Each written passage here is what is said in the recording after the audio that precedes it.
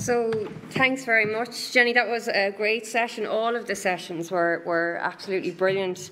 I think we've had a really successful water conference, which coincided this year with the publication of our Water Quality Indicators report, which stretched us in the EPA in terms of getting all that right. But I think it was all very timely. So in terms of just closing the conference, I'll draw out a few themes that have struck me throughout the day, or throughout the 2 days. But before I do that, I just want to say the all-important thank yous, because a conference like this doesn't happen on its own. There's a huge amount of work goes into it. So I do want to thank all of the speakers, the session chairs, the participants online and here, and thank you especially to Minister Malcolm Noonan for making the time to come over to Galway and address us. Our conference organisers, Go West, and their extended team, they've been really helpful. Nothing's been too much, as well as the hotel and the staff here. And for me, really most importantly, to thank all of my EPA colleagues who put so much work into organising this conference. I've heard nothing but good feedback from everybody over the last number of days. So Mary Gurry, Matthew Craig, Paddy Morris, and everybody else from the EPA who've been fielding microphones and registering, and lots of work behind the scenes that we don't see. So we've had a wide range of talks this year, and I think that really illustrates the cross-cutting nature of the issues that we're dealing with water. We tried something new with the discussion on agriculture, and the intention there was to start a conversation on where we need to get to with agriculture and water. And agriculture is, as we know, one of the most widespread pressures impacting on our waters. And I hope you'll agree that it was a valuable, informative, enjoyable session led ably by Philip Boucher-Hayes. And on to some of the themes then that resonated with me. Our latest Water Quality Indicators report shows that there's been no significant improvements in water quality and that further targeted action is needed. But we are dealing with a wicked problem, as Matt Crowe set out yesterday, one that shares a lot of common ground with wider problems in mitigating and adapting to climate change, restoring nature and maintaining a healthy environment. And all of those themes were picked up throughout the conference, which in turn support healthy people and healthy food. So those interlinkages are really important. Sometimes it strikes me climate can take the oxygen from other environmental issues, but we are increasingly seeing that climate, biodiversity, water are all interlinked. This is something we have always known in the EPA, but it's really good to see that happening and that discussion going much wider spread now. But we do need to continue to see strong leadership, collaboration and integration across these policy areas if we are to make progress.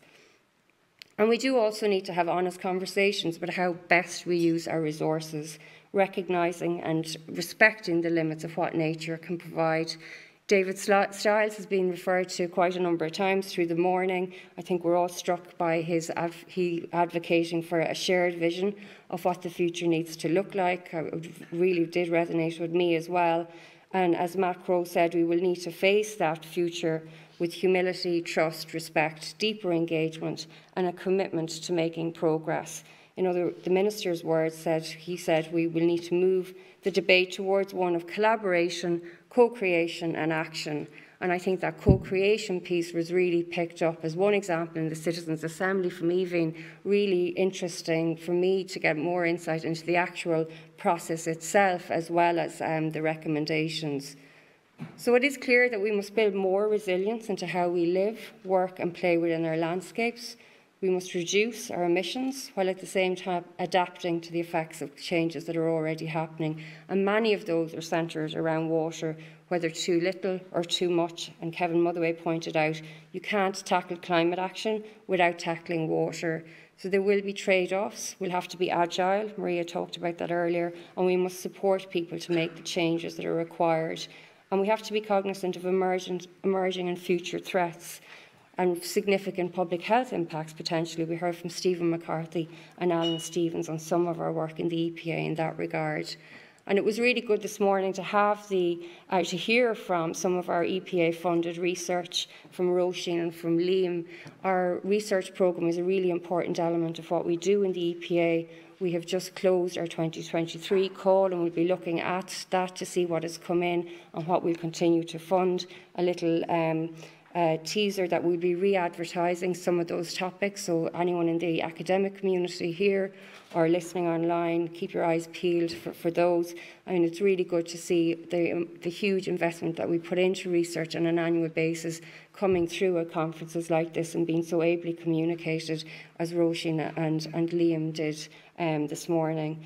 So our rivers are truth tellers. Elaine McGough reminded us of that. She was quoting Ella McSweeney from last year. We have more science, more evidence than ever, and I hope that the new catchment management plans that Bernie talked about will help to communicate it in a way that will drive the right measure in the right place. This is our mantra.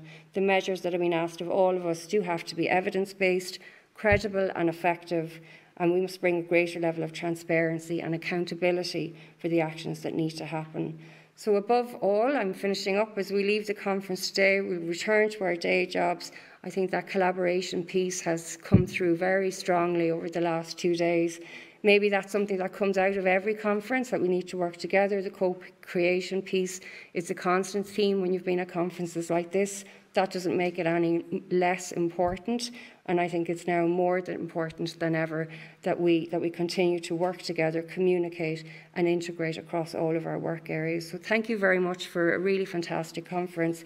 Safe home, and look forward to seeing you next year.